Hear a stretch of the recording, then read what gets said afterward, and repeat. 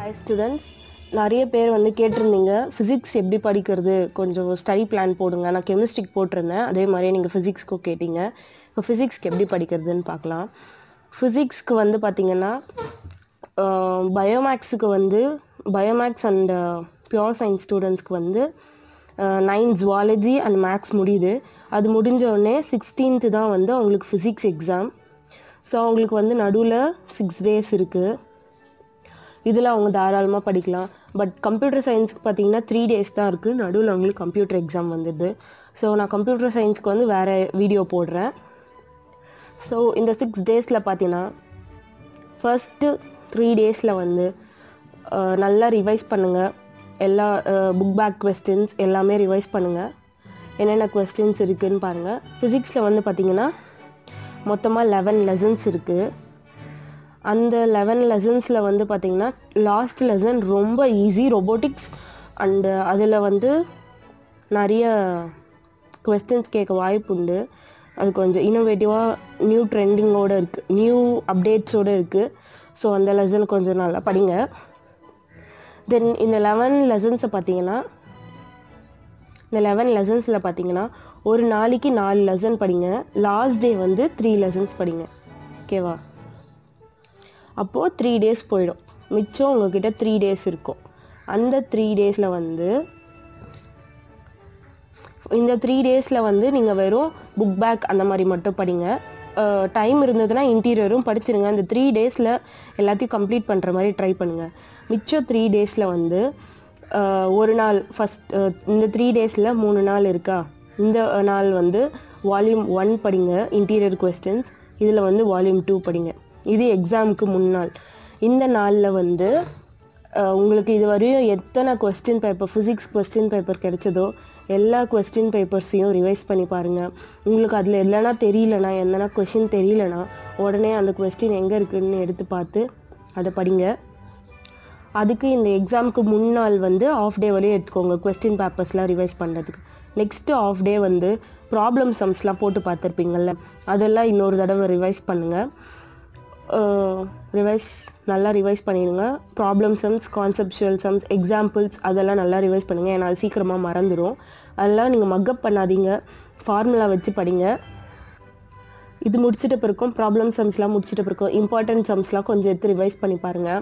சீக்கிரமாகவே தூங்கிடுங்க. ரொம்ப லேட்டாக தூங்கிட்டு காலையில் ரொம்ப சீக்கிரமாக எழுந்திங்கன்னா உங்களுக்கு உடம்பு சரியில்லாமல் ஆகிடும். நீங்கள் இவ்வளோ கஷ்டப்பட்டு படித்தோ எக்ஸாம் எழுத முடியாமல் ஆகிடும். சீக்கிரமாக தூங்குங்க. அட்லீஸ்ட் ஒரு 8 to 6 hours ஆச்சு தூங்கணும் எக்ஸாமுக்கு முன்னாள். எக்ஸாமுக்கு காலையில் வந்து பூரி, பொங்கல் அந்த மாதிரி ஹெவி ஐட்டம்ஸாக சாப்பிடாமல் லைட் கலோரிஸ் இருக்கிற ஃபுட்ஸாக சாப்பிடுங்க. காலையில் வந்து ஒரு 4 o'clock இல்லை 5 o'clock எழுந்து வால்யூம் 1 ஒரு ஹார், வால்யூம் 2 ஒரு ஹார் ரிவைஸ் பண்ணிவிட்டு 1 marks எல்லாமே நல்லா ரிவைஸ் பண்ணிக்கோங்க. எக்ஸாம் போகிறதுக்கு ஒரு 2 hours முன்னாடி 1 marksலாம் நல்லா பார்த்துக்கோங்க. ப்ராப்ளம் சம்ஸ், ஃபார்முலாலாம் தனியாக எழுதி வச்சு படிங்க. அப்புறமா நீங்கள் எக்ஸாம் ஹால்குள்ளே போக போகிறீங்க அப்படின்னா அப்போ தான் உங்கள் ஃப்ரெண்டு வந்து சொல்லுவாள், இந்த கொஸ்டின் படிச்சியாதா, இது ரொம்ப இம்பார்ட்டன்ட் கொஸ்டின். உங்களுக்கு நீங்கள் அதை படிச்சிருப்பீங்க, ஆனால் அந்த டைமில் வந்து உங்களுக்கு டக்குன்னு ஞாபகம் வராது. ஐயோ நம்ம படிக்கலையோ அப்படின்ற பயம் வந்துடும். அதனால உங்கள் ஃப்ரெண்ட்ஸ் எது சொன்னாலும் காதிலே கேட்டுக்காதீங்க. நீங்கள் எல்லாம் படிச்சிருக்கீங்கன்ற ஒரு கான்ஃபிடென்ட்டோடு போங்க. யார் எதனா ரூமர்ஸ் க்ரியேட் பண்ணாங்கன்னா பயப்படாதீங்க. கொஸ்டின் பேப்பரில் எதனா மிஸ்டேக் இருந்ததுன்னா எழுந்து ஹால் சூப்பர்வைசர் கிட்ட சொல்லுங்கள். உங்கள் ஃப்ரெண்ட்ஸ் கிட்டெல்லாம் பேசாதீங்க, அது பெரிய பிரச்சனையாயிடும். ஹால் சூப்பர்வைசர் கிட்ட சொல்லுங்கள். அது கரெக்டோ தப்போ அவங்களே பார்த்து சொல்லுவாங்க, அசிங்கப்படாதீங்க. பட் நீங்கள் வந்து உங்கள் ஃப்ரெண்ட்ஸ் கிட்ட சொன்னீங்கன்னா நீங்கள் டவுட் கேட்குறீங்களா, இல்லை அது வெரிஃபை பண்ணுறீங்களா, இல்லை பிட் அடிக்கிறீங்களான்னு தெரியாது. அவங்க உங்கள் மேலே சந்தேகப்படுவாங்க. எக்ஸாம் ஹாலில் வந்து கொஞ்சம் டிசிப்ளினோடு நடந்துக்கோங்க. நீங்கள் டிசிப்ளினோடு நடந்துக்கிட்டிங்கன்னா ஹால் சூப்பர்வைசர்ஸே வந்து உங்களுக்கான டவுட்லாம் வந்து கிளியர் பண்ணுவாங்க. என்ன டவுட் இருந்தாலும் ஹேண்ட்ஸ் ரைஸ் பண்ணி கேளுங்க. நீங்கள் உங்கள் ஃப்ரெண்ட்ஸ் கிட்ட தயவு செஞ்சு டிஸ்கஸ் பண்ணாதீங்க, அது பெரிய பிரச்சனையாயிடும். கொஸ்டின் பேப்பர் ஸ்டார்ட் பண்ணும்போது ஃபர்ஸ்ட் கொஸ்டினே வந்து உங்களுக்கு தெரியல, இப்போ 1 marks படிக்கிறீங்க, ஃபர்ஸ்ட் கொஸ்டினே உங்களுக்கு தெரியல அப்படின்னா பயப்படாதீங்க. டக்குன்னு கொஸ்டின் பேப்பரை அப்படியே ஆப்போசிட்டில் திருப்பி டீட்டெயில்ஸ் பாருங்கள். அந்த 6 detailsல உங்களுக்கு எத்தனை டீட்டெயில் தெரியுதுப்பாங்க. கன்ஃபார்ம் இதைப்படி நீங்கள் படிச்சிங்கன்னா எல்லா டீட்டெயில்ஸும் உங்களுக்கு தெரிய வாய்ப்பு இருக்குது. ஸோ டீட்டெயில்ஸ்லாம் பாருங்கள். அப்படியே 3 marks பாருங்கள். அப்படியே டீட்டெயில்ஸ் 3 marksலாம் பார்த்துட்டு நெக்ஸ்ட்டு 1 marks வாங்க. ஃபஸ்ட்டு ஆன்சர் ஷீட் கிடைச்சோடனே 1 மார்க்ஸ்க்கு பிளாக்ஸ் போட்டு வச்சுருங்க. போட்டு வச்சுட்டு உங்களுக்கு எப்படி சொல்கிறாங்களோ 1 மார்க்ஸ் ப்ரெசென்ட் பண்ணுறது வந்து ஃபர்ஸ்ட் பேஜில் நல்லா அழகாக இப்படி ஒரு பாக்ஸ் போட்டு இங்கே வந்து சீரியல் நம்பர், இங்கே வந்து ஆப்ஷன்ஸ், இங்கே வந்து ஆன்சர்ஸ் அப்படின்னு போட்டு அழகாக லைன்லாம் போட்டு ப்ரெசென்ட் பண்ணுங்கள். பட் இதுக்கு ரொம்ப டைம் வேஸ்ட் பண்ணிடாதீங்க. ஒரு 5 மினிட்ஸ் யூஸ் பண்ணிக்கோங்க. ஃபர்ஸ்ட் இந்த பிளாக்ஸ் போட்டு வச்சுட்டு அப்படியே ஆன்சர்ஸ் எதுவும் எழுதாதீங்க. உங்களுக்கு எதுனா தெரியலனா எழுதாதீங்க. தெரிஞ்ச 1 மார்க்ஸ் மட்டும் எழுதிடுங்க. எழுதிட்டு திருப்பிட்டு உங்களுக்கு எது நல்லா தெரியுதுன்னு பார்க்குறீங்க. 2 மார்க்ஸ் தெரிஞ்ச 2 மார்க் எழுதுங்க. 3 மார்க் தெரிஞ்ச 3 மார்க் எழுதுங்க. 5 மார்க் தெரிஞ்ச 5 மார்க் எழுதுங்க. ஃபர்ஸ்ட் உங்களுக்கு 5 மார்க் நிறைய தெரிஞ்சிருக்கு அப்படின்னா ஃபர்ஸ்ட்டு 5 மார்க் எழுதிடுங்க. அப்புறம் 3 மார்க் எழுதுங்க. அப்புறம் 2 மார்க் எழுதுங்க. அப்படி எழுதிட்டு அப்புறமா எல்லாம் முடிச்சிட்டிங்களா அப்படின்னு பாருங்கள்.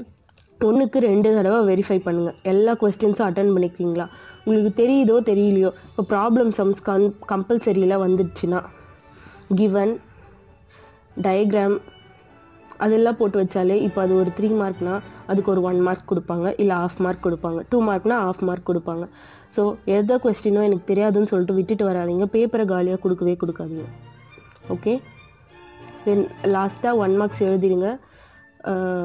நல்லா படித்து பார்த்து கொஸ்டின்ஸை ரீகால் பண்ணி 1 மார்க்ஸ் எழுதிடுங்க. எழுதிட்டு பேப்பரை நல்லா கிளியராக ப்ரெசென்ட் பண்ணியிருக்கோமான்னு பாருங்கள். அடிஷ்னல்லாம் கரெக்டாக கட்டியிருக்கீங்களான்னு பாருங்கள். டயக்ராம்ஸ்லாம் கரெக்டாக இருக்கான்னு பாருங்கள். தயவு செஞ்சு பெலிக்கன் யூஸ் பண்ணாதீங்க. பெலிக்கன் வந்து அழிச்சிடும். முன்னாடி பேஜில் இருக்கிறது பின்னாடி பேஜில் இருக்கிறதுலாம் அழிச்சிடும். அப்புறம் எதனா நீங்கள் சம்ஸ் போடும்போது இப்போ 1.2ன்னு போட்டு அந்த பாயிண்ட்டு தெரியல, அது 12 மாறிடுச்சுன்னா பிரச்சனை ஆகிடும். ஸோ அதை வந்து யூஸ் பண்ணாதீங்க பெலிக்கனை. ஓகே ஃப்ரெண்ட்ஸ், எக்ஸாம் நல்லா எழுதுங்க. அழகாக லைன் டபுள் லைன் போடுங்க. அழகாக காலம்ஸ்லாம் போட்டு எழுதுங்க. டேப்லர் காலம்லாம் அழகாக எழுதுங்க. ஹேண்ட் ரைட்டிங் அழகாக எழுதுங்க. இங்க் பென்ஸ் வந்து 1க்கு 2 எடுத்துகிட்டு போங்க. 3 எடுத்துகிட்டு போனாலும் ஒன்றும் பிரச்சனை இல்லை. யாரும் நம்மளை கேட்க போகிறது கிடையாது. எரேசருக்கு வந்து கவர் எடுத்துருங்க.